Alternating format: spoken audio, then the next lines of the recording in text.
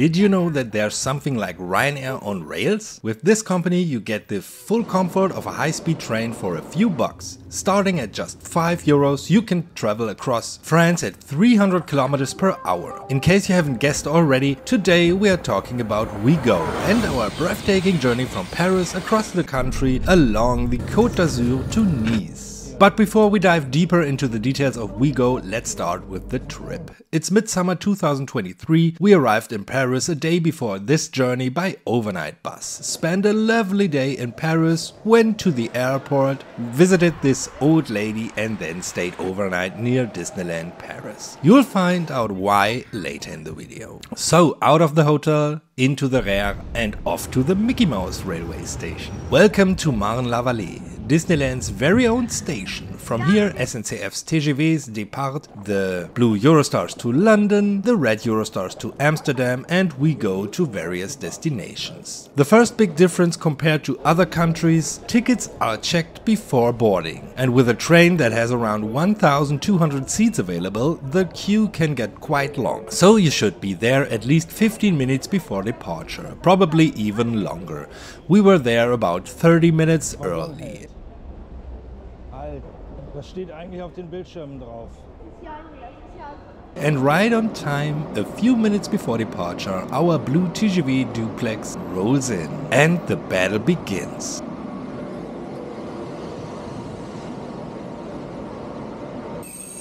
The advantage of the French railway is that no one has to worry about standing in the aisles because reservations are mandatory in France. But that's both a blessing and a curse. Of course you have a guaranteed seat, but on the other hand you might not be able to buy a ticket at the last minute for spontaneous trips.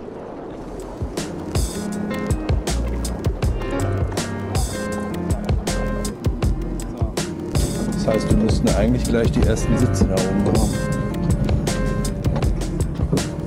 Nee, da steht's noch.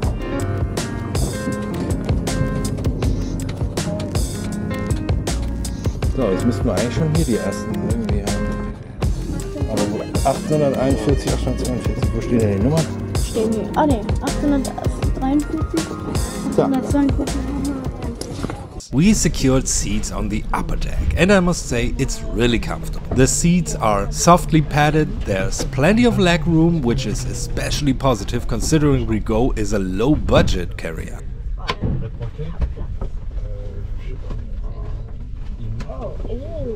Der ist groß, ne?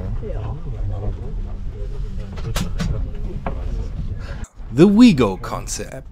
This is a good time to talk about the Ouigo concept. Ouigo is often referred as the Ryanair of the railways. And to some extent that's true. There are many similarities. The tickets can be really cheap. For example, you can travel halfway across the country for just €5. But there are also some additional charge options. If you travel with more luggage, you pay extra. If you want to have a seat with a power outlet, you pay extra. If you want to use Wi-Fi and the entertainment portal, you pay extra. And sometimes the trains don't stop at major stations. Our train from Paris to Marseille doesn't start from one of the major Parisian stations, but from this small Disney station in Marne la Vallee. About 1 hour metro or RER ride from the city center. Why is that?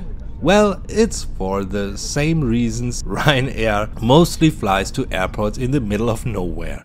The station fees are simply much lower for the transportation company. Route network. Currently, over 40 stations in France are served. You can reach almost every point in France with the Blue Giants. Ouigo only operates during the day and covers up to 3,800 kilometers in a single day. Quite an achievement. The maintenance of the trains takes place exclusively at night. Rolling stock. Old former SNCF TGV duplex trains are used. For operations under the Ouigo brand, the first class and catering services have been removed. The cars are either in a 2-2 or 3-1 configuration, carrying around 20% more passengers than under the old brand. If you compare this, the German low-budget provider Flixtrain also refurbished old intercity trains from Deutsche Bahn, but chose a significantly tighter seat layout. However, it's fair to say that Flix doesn't have double-decker cars available, and the old IC trains have way more storage options for larger luggages compared to the TGV duplex. That's probably why the legroom on Ouigo trains is so generous. So you can place your suitcase in front of you. Since 2022 there are also locomotive hauled Ouigos. The Ouigo Classic on 2 lines. Booking.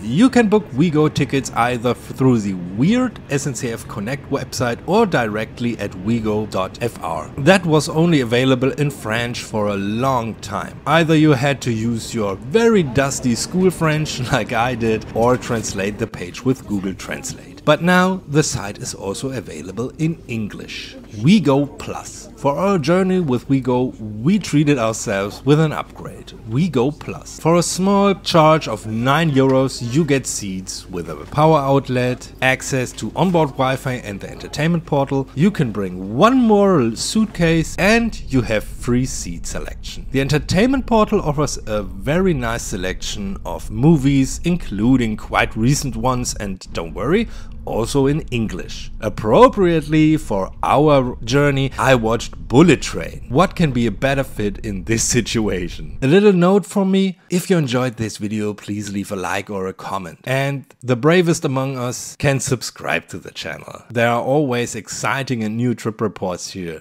Next time, for example, we'll be testing Lufthansa's latest Airbus A350 with the new Allegris cabin. So stick around for this one.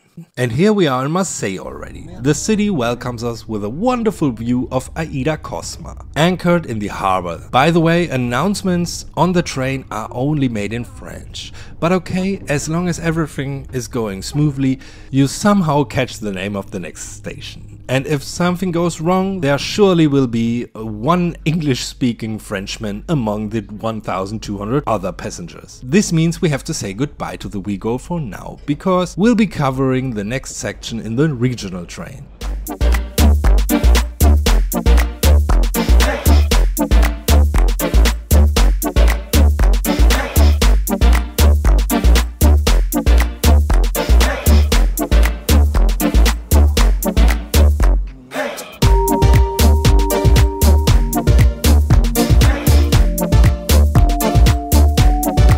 For the next hour, we'll be traveling in a terre from Marseille to Toulon. Originally, we planned to spend the night in Marseille and head to Nice the other day, but there were much more nicer hotel deals in Nice at the time. Ticket costs. The ticket costs. As mentioned earlier, you can get tickets starting from €5. During peak times, the prices usually rise. Dynamic pricing is the keyword here, another similarity to the low-budget airlines. We booked this trip relatively spontaneously and paid around €80 per person. For this trip from Paris to Nice, this included Ouigo from Paris to Marseille, a regional train to Toulon, and another trip with Ouigo from Toulon to Nice. For comparison, at SNCF I would have paid around €200 per person for a direct train.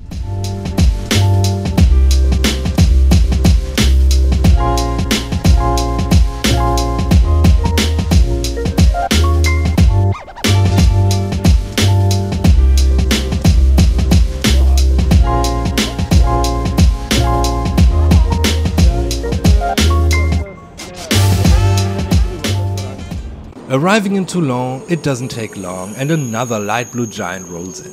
For us, the by far most beautiful part of the journey begins now. We'll be mostly traveling along the coast. Beautiful views, although the Ouigo doesn't go quite as fast anymore. We won't be reaching 300 today, but that's okay.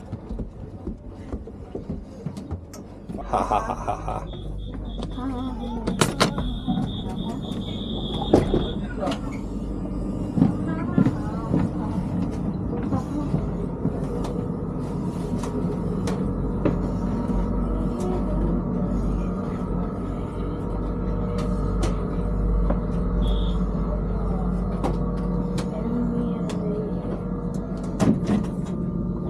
Ja.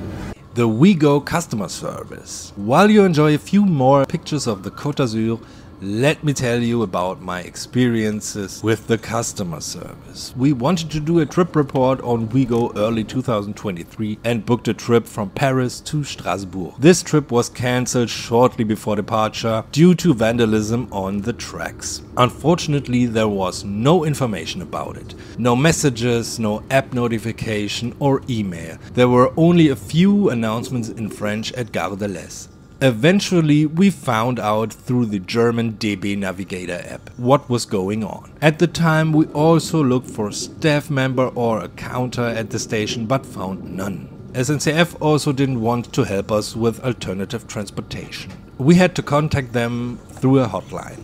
Unfortunately, as it sometimes is, they wouldn't want to speak English, at least not with me. Yes, that's also part of the low-budget experience. You just have to hope that everything goes as planned. Otherwise, as a customer, you are screwed. Whether it's Ouigo, Eurowings, EasyJet or Flix. If something goes wrong, you're out of luck.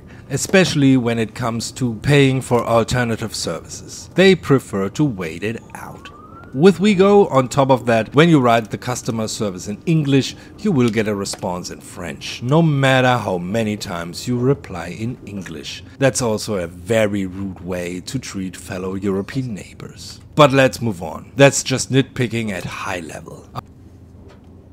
After 6.5 hours and 1000 kilometers on the rails, we've reached the final destination of our journey today.